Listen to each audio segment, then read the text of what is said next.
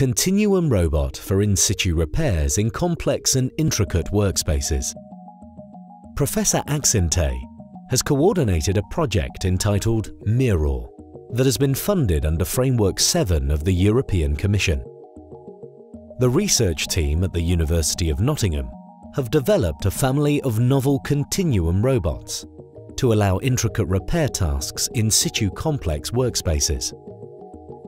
One such environment may be an aerospace gas turbine, for example. The Continuum Robot is based on twin-compliant joints, thus avoiding twist motion of the structure when bending into convoluted shapes.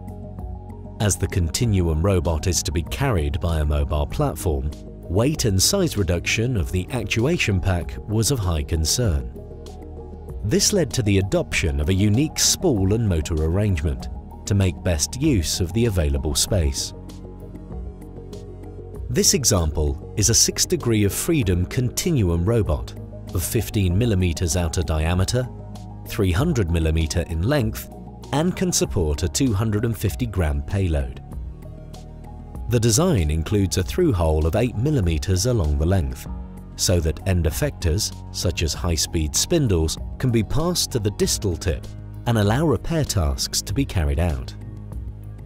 To enable the efficient use of continuum robots, kinematic, static and dynamic models have been developed and included in the control system.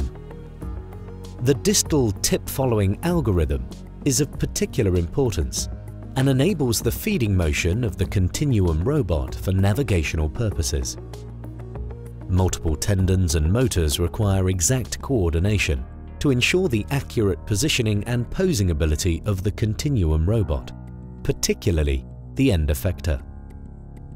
To facilitate this, an inverse kinematic approach has been taken to the system as a whole.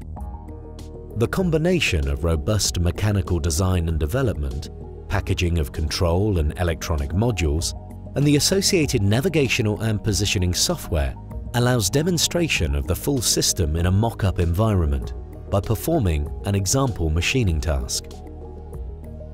For further information, please contact Professor Dragos Axinte, Director, the Rolls-Royce UTC in Manufacturing and On-Wing Technology at University of Nottingham.